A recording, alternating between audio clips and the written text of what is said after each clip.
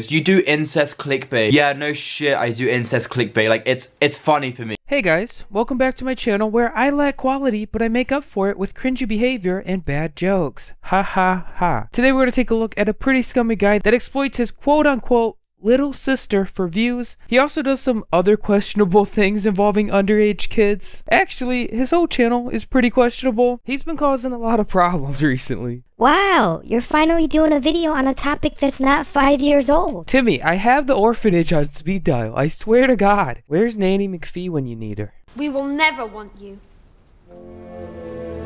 Then I will never go. As always, I hope you guys enjoyed the video. We hit 100,000 subscribers just recently, so that's exciting. Follow my Twitter if you guys want to have a good time. Wink, wink. To the people who keep sending me their nudes, please don't. Thank you guys for all the support. I love you guys. Alright, let's go. Meet Touchdalight, a British YouTuber and ex-Viner. We love those Viners. He's been on YouTube for 6 years and has amassed a whopping 500,000 subscribers. He's a pretty basic YouTuber doing some pretty basic things like story times, reaction videos, pranks, etc. At a quick glance, he seems to be just a normal guy uploading some videos, but the more you search into his channel, the more you find some weird and very questionable things going on. My friend, please, I'm desperate. That's actually so funny. I'm gonna have to smash that one. For the people that aren't hip with lingo, this is what smash means. Not gonna lie, that's kinda weird to say that about a picture of a little kid. Touchdalight gained a lot of attention in the YouTuber community a few months ago when a fellow YouTuber, Anything for Views, tweeted out one of his videos with the title, "1 kill equals remove 1 clothing from my 13-year-old sister." Obviously, I hope the class can see why this is wrong. He's using an underage girl stripping to get views. But when you actually go and watch the now deleted video, you can tell that the girl was not actually 13, and the title was just clickbait. Basically, me and my 13-year-old sister are gonna be playing Fortnite, and if I get a kill, she has to take something off of me. Quick research tells us that this girl was actually 17 and not his sister, which is still technically wrong according to the law, but it's not as bad, I guess. This tweet and this video title, exploiting a little girl for views, is what started the growing hate towards Touchdalight and his channel. Side note, 1 kill equal remove 1 piece of clothing in Fortnite is actually a trend going on in YouTube right now. A lot of YouTube's top creators are making these videos, and I don't really know how I feel about it. These YouTubers are using Fortnite, a game that targets a young audience. My 5-year-old cousin plays it, and they're pairing it with girls that are stripping. Is this your first victory? Babe, you know what you gotta do. This ain't my first victory. This ain't my first time to the rodeo. You feel me? Shouldn't you be smiling while you look at me like this? Yeah, I'ma smile. Yeah. Yeah. But according to YouTube, I'm the one who's corrupting young kids' minds. Interesting. After seeing the stripping video, many YouTubers in the community started to look more into Touchdalight, and they started to find out how scummy this guy actually is. This Fortnite video was just one of many scummy videos this guy has on his channel. He built his entire channel and career on clickbaiting incest / pedophilia and jumping on any relevant trends that he can. I went through a lot of videos on his channel, and 9 out of 10 times his video titles are blatant lies and had almost nothing to do with the actual video at all. I filmed Jacob Sartorius and Millie Brown kissing. Okay, you filmed 2 kids kissing. Congrats. You want a cookie? Hey FBI, are you watching this? You might want to take a look at this guy. I hope she answers. I'm not really too sure where she is. I could drive to her house right now, but then again, that's kind of creepy just for a video, do you know what I mean? Hey! How are you? Yeah, no, I'm good. Oh, yeah, no, I was gonna send you it the other day, but I didn't have time. Anyway, basically, I'm filming a YouTube video right now, and I don't know whether to put the, you know, the video I took of you and Jacob kissing for Truth or Dare. I'm not sure if I should put it in the video just because the kiss is kind of awkward. What do you think? Yeah, I think it's a good idea. Oh, yeah, okay, fair enough. Alright, well, I'll let you get on with your busy life. I know how you get sometimes. Alright, in a bit then. I'm gonna save you guys the time and just tell you that the whole video was fake. In this 8-minute video, the only thing he really does is pretend to be on the phone with Millie Brown, and that's it. He got over 1 million views and 25k likes for pretending to talk to a famous girl on the phone, and his fans believe it. My faith in humanity slowly withers away each and every day. Reading people's suicide notes.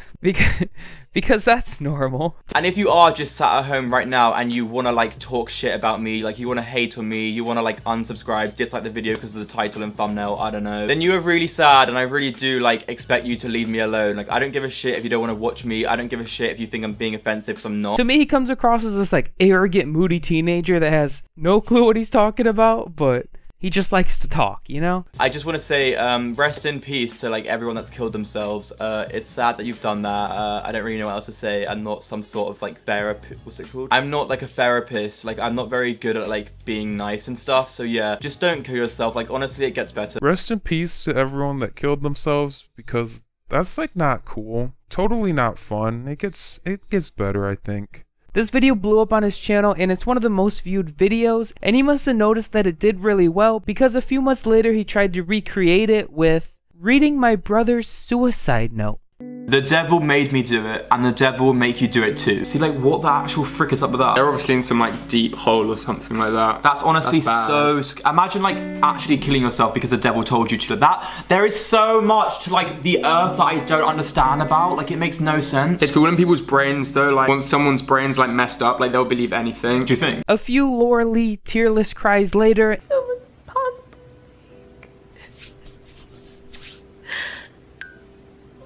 and reading some more people's suicide notes. Seriously, what kind of person exploits people's suicide for views? And don't even try to tell me this guy is trying to help people. The tags he used for the video are, "This video will make you cry. Challenge." If he really wanted to help people, he would have had hotline numbers and charity pages in the description, and not, "Wow, this was sad to film." This guy's really scummy. Also, his quote-unquote brother who wrote the suicide note was not actually his brother at all, and he has his own channel where he pretends to catch child predators.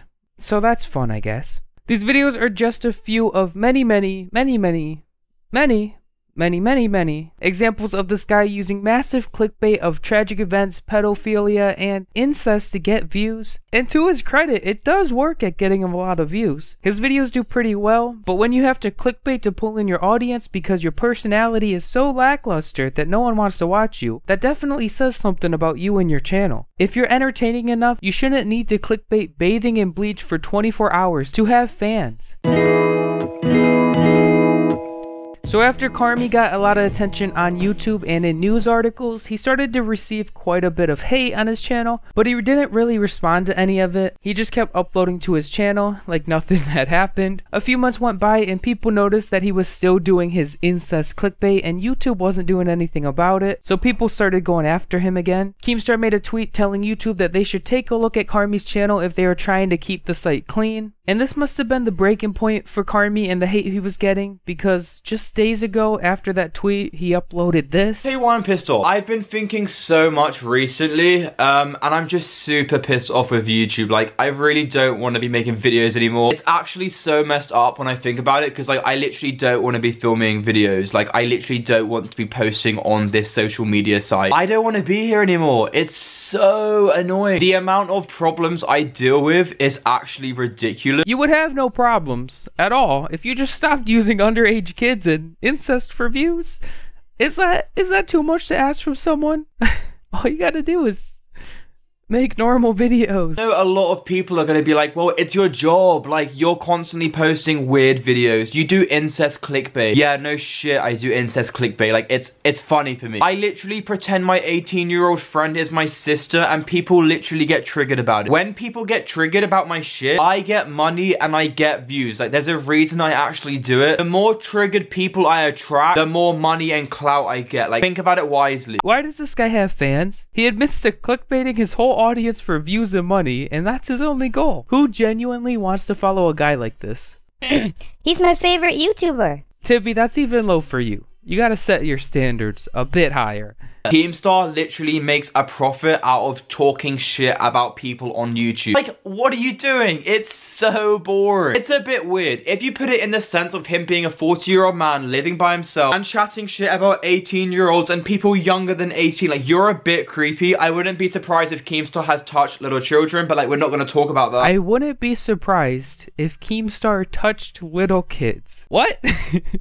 You're the one who said you would smash a little kid, and you constantly use kids for clickbait. Is this guy insane? Anyways, the video goes on for a few more minutes. Carmi says he plans on changing his content away from the clickbait because he's making no more money from YouTube. He also says he really loves his fans, but then again, he just talked about money for 7 minutes, so I think that kinda negates it a tiny bit. He ended up deleting this video probably because he realized how dumb it sounded. His channel has recovered pretty well. He gets almost no hate on his videos anymore, which to me is kinda shocking. If anyone is watching this and you're a fan of Touchdalight or Carmi, and you made it this far in the video without disliking and telling me to kill myself, please leave me a comment with 3 reasons why you like Carmi. I'm genuinely curious because I've yet to find one likable thing about this guy. If one of your reasons is he's hot, I swear to God, you're banned. Can I ban people? I don't even know. At the end of the day, Carmi claimed in his apology/rant video that he's gonna change his videos from the weird incest clickbait stuff. So hopefully he's learned his lesson and he's gonna change his ways. But I'm gonna be honest, my faith in him changing is about the same as my faith in my car that breaks down at least once a week. There's not much faith. Alright guys, that's the end of the video. I hope you enjoyed. Fun fact, most people don't make it this far. They usually click off by now, so technically this is like a secret club that we're a part of and only people that watch the whole video can join. That's pretty cool. Do you guys feel special? I hope you guys enjoyed the video. Like and subscribe if you haven't, and I'll see you guys later. Bye.